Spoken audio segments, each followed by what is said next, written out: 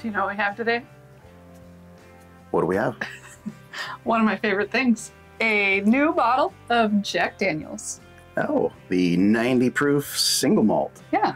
So thank you, Northwest Bourbon, for letting us have a sample of this. It is a travel exclusive, so it is not one that we have come across. Nope, I think I just saw their press release that it came out in September exclusively to duty-free and military, that sort of thing, yes.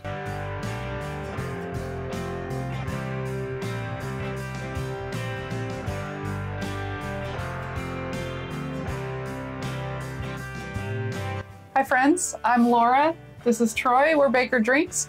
We've got a review of Jack Daniel's single malt finished in Oloroso. Yeah, so 90 proofer. Don't know a whole lot else about it because it's such a brand new bottle. I've literally only seen one review on the internet of this, and that was from the guy that sent that to us.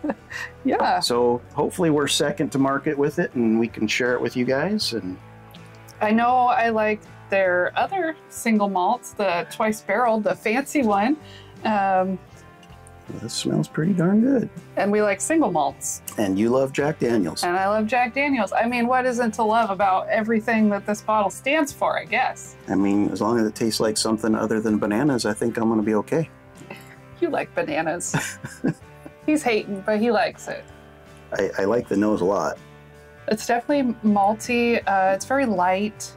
I don't get like the Pacific Northwest or the Texas single malt nose on this. It's definitely more of that Kentucky single malt nose, or Tennessee actually. It's a little grainy. Yeah, it doesn't have that like extra tropical fruit that I get from the other ones.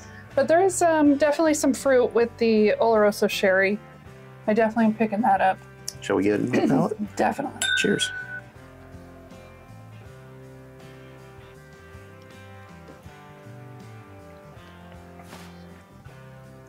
Ooh. So there's where that fruit shines through. And I get a little of the Jack Daniel's nuttiness.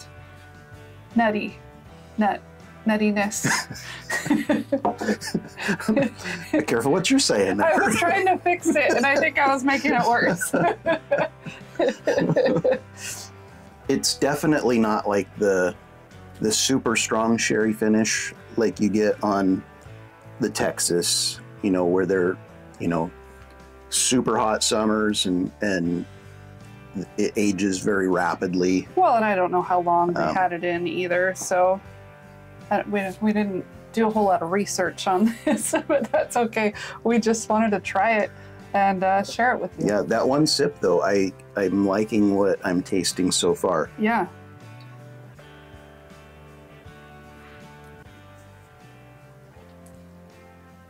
On the palate, I think I could be confused and pick something other than a single malt. On the nose, definitely single malt. Yeah. On the palate, I think because we don't normally get like a nutty flavor on I can't think of any single malts that we've gotten that on. Yeah, I mean, it's not super nutty to me. It's more on the finish. Like when I breathe, I get a hint of the nut. Yeah, that's what I mean. On the palate, it's kind of fruity, like you know, maybe like dried orchard fruit, like dried apple chips or pear chips or something like that. But subtle. It's not like overpowering. It's not like you're tasting like a non-peated Scotch or oh no, this or is a Japanese where the fruit is real bright. This is the fruit's there. It's like dried fruit, and there's some spice. But it's like really easy to drink. Oh too. yeah. I mean, honestly, I think someone that would want to get into single malts, this could be one that it has more of those familiar flavors if you're a bourbon drinker.